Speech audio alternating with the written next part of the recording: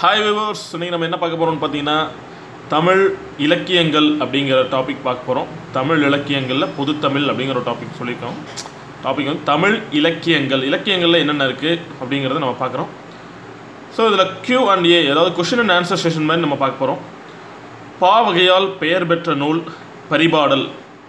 பொருட்கலவை நூல் என கூறப்படுவது பரிபாடல். தமிழின் முதல் இசைப்பாடல் பரிபாடல். உலகின் தோற்றம் குறித்து கூறும் நூல் பரிபாடல். கலிப்பா என்ற பாவகையால் ஆன நூல் முதல் நூல் என்ன அப்படின்னு பார்த்தீங்கன்னா கலித்தொகை. ஏறுதழுவுதல் பற்றி கூறும் நூல் கலித்தொகை. நாடகம் போன்ற காட்சி அமைப்புகளை கொண்ட நூல் கலித்தொகை. இசையோடு கூடிய உரையாடல் அமைந்த நூல் கலித்தொகை. ஏடா ஏடி என்ற வெளிச்சொற்கள் இடம்பெற்ற ஒரே சங்க நூல் கலித்தொகை. பாரத கதைகளை மிகுதியாக கூறும் நூல் கலித்தொகை. புராண கதைகளை மிகுதியாக கூறும் நூல் பரிபாடல்.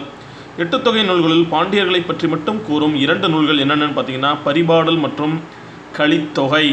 அடுத்ததாக குடவோலை தேர்தல் குறித்து கூறும் நூல் அகநானூறு. பண்டைய தமிழர் திருமணம் குறித்து கூறும் நூல் அகநானூறு. தமிழ் கருவூலம் என்று அழைக்கப்படும் நூல் புறநானூறு. நூல்களின் வேறு பெயர்கள்: திருமுருகாற்றுப்படை, புலவராற்றுப்படை எனவும் அழைக்கப்படுகிறது. பெரும்பானாற்றுப்படையின் வேறு பெயர் பானாற்றுப்படை, அதாவது பாலாறுன்னு கொடுத்துருக்காங்க, பானாற்றுப்படை. முல்லைப்பாட்டின் வேறு பெயர் நெஞ்சாற்றுப்படை. குறிஞ்சிப்பாட்டு நூலின் வேறு பெயர் பெருங்குறிச்சி. பட்டினப்பாளையின் வேறு பெயர் வஞ்சிநடும் பாட்டு. மலைவடுகடாமின் வேறு பெயர் கூத்தராற்றுப்படை. பத்துப்பாட்டில் பெரிய நூல் மதுரை காஞ்சி, 782 அடி. பத்துப்பாட்டில் சிறிய நூல் முல்லைப்பாட்டு, 103 அடிகளை கொண்டது. ஆற்றுப்படை நூல்களுள் பெரிய நூல் மலைபடுகடாம். ஆற்றுப்படை நூல்களுள் சிறிய நூல் பெருநர் ஆற்றுப்படை, அதாவது பொருணர் ஆற்றுப்படை. கடையேழு வள்ளல்களை பற்றி கூறும் நூல் சிறுபான் ஆற்றுப்படை. நாலங்காடி அல்லங்காடி இடம்பெற்ற நூல் மதுரை காஞ்சி. புகார் நகரத்தில் நடைபெற்ற வாணிகத்தை பற்றி விரிவாக கூறும் நூல் பட்டினப்பாலை. தோல் படுக்கை பற்றி கூறும் நூல் மலைபடுகடாம். பத்துப்பாட்டின் வீடு பேற்றிற்கு முதன்மை கொடுக்கும் நூல், பத்துப்பாட்டில் வீடு பேற்றிற்கு முதன்மை கொடுக்கும் நூல் மதுரை காஞ்சி. எட்டுத்தொகையில் அகமும் புறமும் கலந்த நூல் பரிபாடல். எட்டுத்தொகையில் காலத்தால் முந்திய நூல் புறநானூறு. வேளாண் வேதம் என அழைக்கப்படும் நூல் நாலடியார். முத்தரையரை பற்றி கூறும் நூல் நாலடியார். துண்டு கட்டுவடம் என்ற சிறப்பு பெயரால் அழைக்கப்படும் நூல் நான்மணிக்கடிகை. துன்பம் கொடுக்கும் செயல்களை தொகுத்து கூறும் நூல் இன்னா 40. 14 கீழ்கணக்கு நூல்களில் புறப்பொருள் பற்றி கூறும் ஒரே நூல் களவழி 40. 14 கீழ்கணக்கு நூல்களில் ஒரே ஒரு திணையை மட்டும் பாடிய நூல், அதாவது முல்லை திணையை மட்டும் பாடிய நூல் கார் 40. கார்த்திகை திருவிழா குறித்து கூறும் நூல் களவழி 40. இந்திர விழா குறித்து கூறும் தொகை நூல் ஐங்குறு 100. முல்லை குறிஞ்சி மருதம் பாலை நெய்தல் என்ற வைப்பு முறையை உடைய நூல் ஐந்திணை 50. அகரத்தில் தொடங்கி நகரத்தில் முடியும் நூல் திருக்குறள். திருக்குறளை ஆங்கிலத்தில் மொழிபெயர்த்த இந்தியர் K.M. பாலசுப்ரமணியம். ஒழுக்கங்களை அடுக்கி கூறும் நூல் ஆசாரக்கோவை. தொல்காப்பியர் பழமொழியை எவ்வாறு குறிப்பிடுகிறார்? முது செல் என்று குறிப்பிடுகிறார். முது சொல், அதாவது முதுமை ப்ளஸ் சொல் அப்படிங்கிற முது சொல்னு கூறுறாரு. வேறால் பெயர் பெற்ற நூல் சிறுவஞ்ச மூலம். தோல்கன்றை காட்டி பசுவை கறக்கும் பழக்கம் கொடியது என கூறும் நூல் சிறுவஞ்ச மூலம். அடுத்ததாக சிறந்த பத்து, அறிவு பத்து, பழியா பத்து, தூவா பத்து, அல்ல பத்து, இல்லை பத்து, பொய்ப்பத்து, எளிய பத்து, நல்கூர்ந்த பத்து, தீண்டா பத்து என்றெல்லாம் சிறப்பிக்கப்படும் மற்றும் அழைக்கப்படும் நூல் என்னன்னு பார்த்தீங்கன்னா முதுமொழி காஞ்சி. நிலையாமையை பாடும் நூல் முதுமொழி காஞ்சி. ஐந்திணை 60 என்ற பெயர் கொண்ட நூல் கைநிலை. 14 கீழ்கணக்கு நூல்களில் மருந்தால் பெயர் பெற்ற நூல்கள் 3. அவை திருகடுகம், சிறுவஞ்ச மூலம் மற்றும் ஏலாதி. ஓரடியால் நாற்பொருளை கூறும் நூல் ஆத்திச்சூடி. எளிமையான உவமைகளை எடுத்துக்காட்டி உயர்ந்த நீதியினை சொல்லும் நூல் மூதுரை, அதாவது வாக்குண்டாம் அப்படிங்கிற நூல். அருங்கலச் செப்பு என்ற சொல்லாட்சி இடம்பெற்ற நூல்கள் 2. சிலப்பதிகாரம் மற்றும் சீவக சிந்தாமணி. நருந்தொகை என அழைக்கப்படும் நூல் வெற்றி வேர்க்கை. மகடூ முன்னிலை உடைய நீதி நூல் நன்னெறி. எதிர்மறையாகவே நீதிகளை கூறும் நருந்தொகை என அழைக்கப்படும் நூல் உலக நீதி. கைக்கூலி, அதாவது லஞ்சம் வாங்குவது பாவம் என கூறும் நூல் நீதி நூல். பெண்ணின் பெருமை பேசும் நூல் பெண்மதி மாலை. காப்பிய இலக்கணம் குறித்து கூறும் நூல் தண்டி அலங்காரம். அறம், பொருள், இன்பம், வீடு என்ற நாற்பொருளையும் கூறுவது பெருங்காப்பியம். ஐம்பெருங்காப்பியங்களில் சமண காப்பியங்கள் 3, பௌத்த காப்பியங்கள் 2. அவை சிலப்பதிகாரம், சீவக சிந்தாமணி, வளையாவதி ஆகிய 3 சமண காப்பியங்கள். மணிமேகலை மற்றும் குண்டலகேசி 2 பௌத்த காப்பியங்கள். இந்திர விழா குறித்து கூறும் நூல் சிலப்பதிகாரம் மற்றும் மணிமேகலை. முதல் தேசிய காப்பியம் சிலப்பதிகாரம். இரண்டாவது தமிழ் தேசிய காப்பியம் பெரிய புராணம். பாவின வளர்ச்சிக்கு வித்திட்ட நூல் சிலப்பதிகாரம். சமய பூசலுக்கு வித்திட்ட நூல் மணிமேகலை. துறவுக்கு அதாவது துறவு வாழ்க்கைக்கு முதன்மை கொடுக்கும் நூல் மணிமேகலை. இரட்டை காப்பியத்துள் கிளைக்கதைகள் மிகுந்த நூல் மணிமேகலை. விருத்தப்பாவால் ஏற்றப்பட்ட முதல் காப்பியம் சீவக சிந்தாமணி. காம நூல் முக்தி நூல் என அழைக்கப்படுவது சீவக சிந்தாமணி. சீவகன் கல்வி கற்றதை கூறுவது நாமகள் இளம்பகம். சீவகன் நாட்டை கைப்பற்றியதை பற்றி கூறும் இளம்பகம் மண்மகள் இளம்பகம். சீவகன் ஆட்சி செய்ததை கூறுவது பூமகள் இளம்பகம். சீவகன் வீடு பேர் அடைந்ததை கூறும் இளம்பகம் சக்தி இளம்பகம். அடுத்ததாக சீவகன் பிறந்த இடம் சுடுகாடு. சீவகனின் தந்தையை கொன்றவன் கட்டியங்காரன். சீவகனை எடுத்து வளர்த்தவன் கந்துக்கடன் என்னும் வணிகன். சீவகனின் நண்பன் பதுமுகன். சீவகனின் ஆசிரியர் அச்சனந்தி. தமிழ் கவிஞர்களில் இளவரசன் என்று திருத்தக்க தேவரை புகழ்ந்து பாராட்டியவர் ஜியு போப். மடலேறுதல் பற்றி கூறும் காப்பிய நூல் வளையாபதி. அகலகவி என அழைக்கப்படும் நூல் குண்டலகேசி. நாக பஞ்சமி கதை என அழைக்கப்படும் நூல் நாககுமார காவியம். உதயனகுமார காவியத்தின் மூல நூல் பெருங்கதை. உயிர்கொலை தீது என்று உணர்த்தும் நூல் யசோதர காவியம். கொங்குவேல் மாக்காது என அழைக்கப்படும் நூல் பெருங்கதை. ஓதை களஞ்சியம் என்று போற்றப்படும் நூல் பெருங்கதை. கீழ்கண்ட 8 பெண்களை மணந்தவர் சீவகன். இந்த 8 பெண்கள் யாருன்னு பார்த்தீங்கன்னா கந்தர்வதத்தை, குணமாலை, பதுமை, கேசரி, கனகமாலை, விமலை, சுரமஞ்சரி, இலக்கணை. 8 பெண்களை மணந்தவர் சீவகன். சைவ பெரியோர்கள் பாடிய பாக்கள் திருமுறைகள் எனப்படும். திருமுறைகளை தொகுத்தவர் நம்பியாண்டார் நம்பி. முதல் 7 திருமுறைகள் எவ்வாறு அழைக்கப்படுகின்றன? தேவாரம். மூவர் தமிழ் என்று அழைக்கப்படுவது முதல் 7 திருமுறைகள்.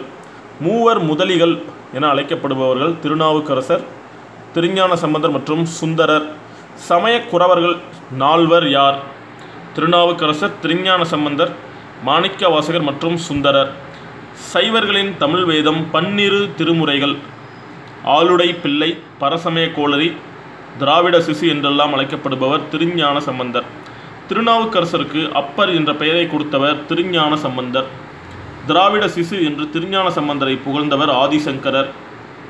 மருள் நீக்கியர், வாகீசர், அப்பர், ஆளுடை அரசு, தாண்டகவேந்தர், தர்மசேனர் என்று அழைக்கப்படுபவர் திருநாவுக்கரசர். முதலாம் மகேந்திரவர்மனை சமண சமயத்திலிருந்து சைவ சமயத்திற்கு மாற்றியவர் திருநாவுக்கரசர். ஆரூரார், வன்தொண்டர், தம்பிரான் தோழர், ஆளாள சுந்தரனார் என்று அழைக்கப்படுபவர் சுந்தரர்.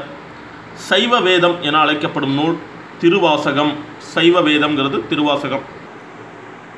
அடுத்ததாக தென்னவன் பிரம்மராயர் என்ற பட்டப்பெயருடன் அரிமர்தன பாண்டியனின் அமைச்சராக இருந்தவர் மாணிக்க வாசகர். சைவர்கள் அந்திம காலத்தில் பாடுவது சிவபுராணம். சைவர்கள் வழிபாட்டின் போது பாடுவது போற்றி திருவகள். ஜியு போப் விரும்பி கற்று ஆங்கிலத்தில் மொழிபெயர்த்த நூல் திருவாசகம். முதல் சித்த நூல் திருமந்திரம். தமிழ் 3000 என்ற சிறப்பு பெயர் கொண்ட நூல் திருமந்திரம். யோக நெறியை கூறும் தமிழனின் ஒரே நூல் திருமந்திரம். தமிழ் வியாசர் என்று அழைக்கப்படுபவர் நம்பியாண்டார் நம்பி. சைவ சமய எழுச்சிக்கு வித்திட்ட முன்னோடி காரைக்கால் அம்மையார். யாருடைய பாடல் மூத்த திருப்பதிகம் என்று சிறப்பிக்கப்படுகிறது? காரைக்கால் அம்மையாரின் பாடல்கள் மூத்த திருப்பதிகம் என சிறப்பிக்கப்படுகிறது. அடுத்ததாக பார்த்தீங்கன்னா பொறுத்துகள் இந்த மாதிரி கேட்கறதுக்கான வாய்ப்புகள் உள்ளது. பெயர், மார்க்கம், நெறி. திருஞான சம்பந்தர் சத்புத்திர மார்க்கத்தைச் சேர்ந்தவர். திருநாவுக்கரசர் சாச மார்க்கத்தைச் சேர்ந்தவர். சுந்தரர் சகமார்க்கத்தையும் மாணிக்க வாசகர் சத்குரு மார்க்கத்தையும் சேர்ந்தவர்கள். அடுத்ததாக ஆட்கொண்ட இடம். திருஞான சம்பந்தர் சீர்காழியிலும், திருநாவுக்கரசர் திருவதிகையிலும், சுந்தரர் திருவெண்ணைநல்லூரிலும், மாணிக்க வாசகர் திருப்பெருந்துறையிலும் இறைவனால் ஆட்கொள்ளப்பட்டனர். அடுத்ததாக பெயர் மற்றும் பாடலமைப்பு. திருஞான சம்பந்தர் கொஞ்சு தமிழ், திருநாவுக்கரசர் கெஞ்சு தமிழ். இங்கே கொஞ்சு தமிழ்னு தப்பாக கொடுத்துருக்காங்க. ஸோ திருஞான சம்பந்தர் கொஞ்சு தமிழ், திருநாவுக்கரசர் கெஞ்சு தமிழ், சுந்தரர் மிஞ்சு தமிழ். மாணிக்க வாசகருக்கு எதுவும் கிடையாது. அருண்மொழித்தேவர் உத்தம சோழ பல்லவன் தொண்டர் சீர் பரவுவார் என்ற பல்வேறு பெயர்களை கொண்டவர் சேக்கிழார். ஸோ அடுத்ததாக திருத்தொண்டர் மாக்காது என அழைக்கப்படும் நூல் பெரிய புராணம். 63 நாயன்மார்களில் 3 பேர் பெண்கள். அவர்கள் யாருன்னு பார்த்தீங்கன்னா காரைக்கால் அம்மையார், மங்கையர்க்கரசி மற்றும் இசை ஞானியார். தமிழின் முதல் கள ஆய்வு நூல் பெரிய புராணம். பெரிய புராணம் வடமொழியில் எந்தெந்த பெயரில் மொழிபெயர்க்கப்பட்டுள்ளது? பெரிய புராணமானது சிவபக்த விலாசம், உபமன்யு விலாசம் என வடமொழியில் மொழிபெயர்க்கப்பட்டுள்ளது. தமிழின் 2வது தேசிய காப்பியம் பெரிய புராணம். கல்லால் அடித்து சிவனை வழிபட்டவர் பூசலார் நாயனார். மனத்தில் கோயில் கட்டியவர் வாயிலார் நாயனார். மனத்தால் ஞான பூஜை செய்தவர் மூர்த்தி நாயனார். முழங்கையால் சந்தனம் அரைத்தல் மங்கையர்க்கரசியார். தம் கணவரை செய்வராக்கியவரும் மங்கையர்க்கரசியார். ஸோ அடுத்ததாக பார்த்தீங்கன்னா பொறுத்துக்களை கேட்கலாம். திருநாளை போவார் எனப்படுபவர் யாருன்னு பார்த்தீங்கன்னா நந்தனர். திருநாளை போவார் என அழைக்கப்படுபவர் நந்தனார். கலற்றிற்றறியர் என அழைக்கப்படுபவர் வந்து சேரமான் பெருமாள் நாயனார். கலற்றிற்றறிவார். மானியார் என அழைக்கப்படுபவர் மங்கையர்க்கரசி. மங்கையர்க்கரசியார் வந்து மானியார் என அழைக்கப்படுகிறார். சித்தர்களின் தலைவன் அகத்தியர். மக்கள் இலக்கியம் என்று போற்றப்படுபவை சித்தர் பாடல்கள். பிரபந்த வேந்தர் என அழைக்கப்படுபவர் குமரகுருபரர். சந்தகவி, பைக்கவி, லயக்கவி, சந்தவேந்தர், முருகநாயனார் என அழைக்கப்படுபவர் அருணகிரிநாதர். சந்தக்களஞ்சியம், லயக்களஞ்சியம் என அழைக்கப்படும் நூல் திருப்புகழ். கற்பனை களஞ்சியம், கற்பனை ஊற்று, கவிதா சார்வபௌமா என அழைக்கப்படுபவர் சிவப்பிரகாசர். கவிச்சக்கரவர்த்தி, கவிராட்சசன், காலக்கவி, கௌடப்புலவர், சர்வகவி, ஊழக்கு கூத்தன் என அழைக்கப்படுபவர் ஒட்டக்கூத்தர். தலபுராணம் பாடுவதில் வல்லவர் மீனாட்சி சுந்தரம் பிள்ளை. அடுத்ததாக ஆந்திர தமிழ்மறை திராவிட சாகரம் என அழைக்கப்படும் நூல் நாலாயிர திவ்ய பிரபந்தம். நாலாயிர திவ்ய பிரபந்தத்தின் 4 பிரிவுகள் முதலாயிரம், மூத்த திருமொழி, திருவாய்மொழி மற்றும் இயற்பா என்ற 4 பிரிவுகளை கொண்டது நாலாயிர திவ்ய பிரபந்தம். நாலாயிர திவ்ய பிரபந்தத்தை தொகுத்தவர் நாதமுனிகள். பெருந்தமிழன் என்று தன்னை கூறிக்கொள்ளும் ஆழ்வார் பூதத்தாழ்வார். பொறுத்துகள் இந்த மாதிரி கேட்கலாம். அடுத்து சூரியனை விளக்காக ஏற்றியவர் பொய்கை ஆழ்வார். ஞானத்தை விளக்காக ஏற்றியவர் பூதத்தாழ்வார். பருப்பொருளை விளக்காக ஏற்றியவர் பொய்கை ஆழ்வார். நுண்பொருளை விளக்காக ஏற்றியவர் பூதத்தாழ்வார். அடுத்ததாக தாமரையில் அவதரித்தவர் பொய்கை ஆழ்வார். குடுக்கத்தியில் அவதரித்தவர் பூதத்தாழ்வார். செவ்வள்ளியில் அவதரித்தவர் பேயாழ்வார். திராவிட வேதம் என அழைக்கப்படும் நூல் திருவாய்மொழி. 5ஆம் வேதம் என அழைக்கப்படும் நூல் மகாபாரதம். ஸோ பாரதத்தில் வரும் 4 சதுர் துஷ்டர்கள் அதாவது அயோக்கியர்கள் யாரார்னு பார்த்தீங்கன்னா துரியோதனன், துச்சாதனன், சகுனி மற்றும் கர்ணன். சக்கரத்தாழ்வார், பக்தி சாகரர் என்ற பெயர்களை உடையவர் திருமலிசை ஆழ்வார். சக்கரத்தாழ்வார், பக்தி சாகரர் என்ற சிறப்பு பெயர்களை உடையவர் வந்து திருமலிசை ஆழ்வார். பட்டர்பிரான், கிளியறுத்த ஆழ்வார், விஷ்ணு சித்தர் என்ற பெயர்களை உடையவர் பெரியாழ்வார். ஸோ அடுத்ததாக பார்த்தீங்கன்னா கொல்லிக்காவலன், கூடல் நாயகன், கோழிக்கோ என அழைக்கப்படுபவர் குலசேகர ஆழ்வார். சடகோபர், பாராங்குசர், மாறன் என அழைக்கப்படுபவர் நம்மாழ்வார். களிநாடன், களிக்கன்றி, அருள்மாரி, பரகலன், குறையலாளி, மங்கையர்கோன், மங்கைவேந்தன் என அழைக்கப்படுபவர் திருமங்கை ஆழ்வார். தமிழில் நலனின் வரலாற்றை கூறும் நூல்கள் 2, நலவெண்பா மற்றும் நைடதம். விசிஷ்டாவைதத்தை தோற்றுவித்தவர் ராமானுஜம். கபிலரை ஆதரித்தவன் பாரி. கம்பரை ஆதரித்தவன் சடையப்ப வள்ளல். உமறு புலவரை ஆதரித்தவர் சீதக்காதி. வில்லிபுத்தூராரரை ஆதரித்தவன் வரவதி வக்கப்பாகை வரவதி ஆட்கொண்டான். பெருஞ்சித்திரனாரை ஆதரித்தவன் குமணன். ஔவையாரை ஆதரித்தவன் அதியமான். தாகுவென், தருளுவென்னு கொடுத்துருக்காங்க. அது தாகுவென் என்பதன் பகுபத உறுப்பிலக்கணம். பகுபத உறுப்பிலக்கணம் என்னென்னா தா கூட்டல் கூ கூட்டல் இவ் கூட்டல் என், தாகுவென். ஸோ இங்கே பார்த்தீங்கன்னா தருளுவென்னு தப்பாக போட்டிருக்காங்க. தாகுவென் அப்படிங்கிற ஒரு வேர்டு இருக்குது. திவ்யகவி என்பதன் பொருள் பிள்ளை பெருமாள் ஐயங்கார். அதாவது திவ்யகவி அல்லது தெய்வகவி அப்படின்னு அழைக்கப்படுபவர் பிள்ளை பெருமாள் ஐயங்கார். பருவங்கள் முதல்ல நம்ம 7 பருவங்கள் தெரியும். 7 பருவ மகளிர் நமக்கு தெரியும். அது என்னென்ன வயது அப்படின்னு பார்த்தீங்க அப்படின்னா பேதை 5 to 7, பெதும்பை 8 to 11 வயது, மங்கை 12 to 13 வயது, மடந்தை 14லேருந்து 19 வயது வரை உள்ள பெண்கள், அறிவைங்கிறது 20 to 25 வயது உள்ள பெண்கள், தெரிவைங்கிறது 26 to 32 வயது உள்ள பெண்கள், பேரிளம்பெண் அது பேரினம் கிடையாது, பேரிளம்பெண் என்பவர்கள் 33லேருந்து 40 வயது வரை உள்ளவர்கள். ஸோ இது வந்து 7 பருவ மகளிர். மகளிரோட 7 பருவத்தோட வயதை குறிச்சிருக்காங்க. அளவடி என்பது எத்தனை சீர்களால் ஆனது? 4 சீர்களால் ஆனது அளவடி. ஸோ அளவடிங்கிறது பார்த்தீங்கன்னா அளவடி 4 சீர்களால் ஆனது. தலையின் வகைகள் மொத்தம் எத்தனை வகையான தலைகள் உள்ளன? 7. தெனின் என்பதற்கான வாய்ப்பாடு மலர். பொன்னேர், புதுமலர் இதில் உள்ள ஓம உருபு நேர்.